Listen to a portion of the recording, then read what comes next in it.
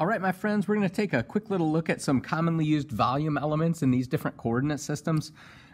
Easiest one is in a Cartesian system, and none of my students ever have trouble with this.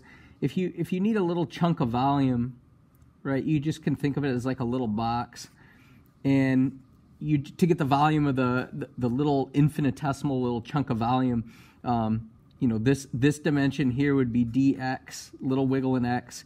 Here's a little wiggle in y. And then the height of the thing would be like dz. And so just by multiplying, you know, length by width by height, you get the volume element. So in Cartesian coordinates, your little most primitive volume element, just dx, dy, dz. Right? If you go over into spherical coordinates, what happens there is you'll get these little, like little chunks of a sphere that you tend to use as the little primitive volume element. And they tend to look like, I'll draw a little picture of it here first. So they tend to look like this. And what you need to do is figure out kind of how much, imagine it being almost like a little cube, and you need to figure out how long each little side is. Well, this little wiggle here, that's a wiggle in like the radial coordinate. And so this little distance here, people don't tend to have that much trouble with it. This little wiggle here, you're just wiggling the radius, so that's like dr, right?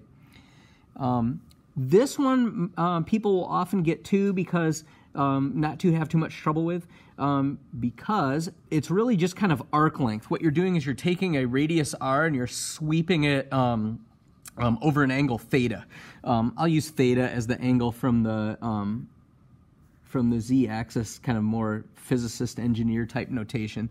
And so the mistake people will make sometimes is they'll call this guy like dTHETA because the theta is being wiggled. But the thing you got to be careful of is that would not make it a length.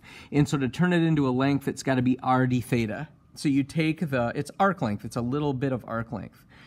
So all that's left is what people find to be the most difficult, which is, in fact, I might even switch colors for this, is this little dude right here, this guy, to find out what that dimension is.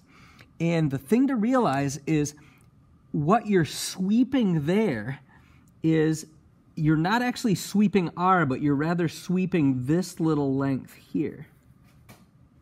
Okay, so you're sweeping this length. And now here's the key. The length of this piece here, here's like a little right triangle, okay? The length of this piece here is r sine theta. So you're not sweeping r, but you're sweeping r sine theta. That's always the toughest one for people to see, all right? So if you want this itty-bitty length, then the angle that you're sweeping it over is phi, right? Because phi is your angle that kind of sweeps in this plane. Right, so you're kind of sweeping phi. And so this length then is going to be r sine theta d phi. Right, so what we need then to do to get the volume of that little spherical chunk is multiply these three things together. So there's this side is dr, this side is r d theta, and then we need like the depth, like into the page or whatever, and that's r sine theta d phi. So the product of those things will be your little volume element. So I'm just going to write that here. So for spherical coordinates, our dv is going to be, well, it's the product of these three things. This guy, and this guy. So for style, what people will tend to do is they'll write all the little infinitesimals at the end. And so what they'll do is they'll write it as r squared sine theta, and then all the little infinitesimals, dr, d theta, d phi. Okay, so there's your spherical coordinate volume element, most primitive volume element. It's this little chunk of a sphere, right? If you go over into cylindrical, that's usually a little bit easier. The cylindrical chunk tends to look like this. Let's draw a little piece of a cylinder. Tends to look like this. What you're doing here is you're this little dimension here, this little excursion, there you're just wiggling your little radial coordinate, whether it be rho or r. So this little dude is called dr. We'll just call it, we'll use r. With this coordinate here, you're sweeping r. So here's your coordinate r.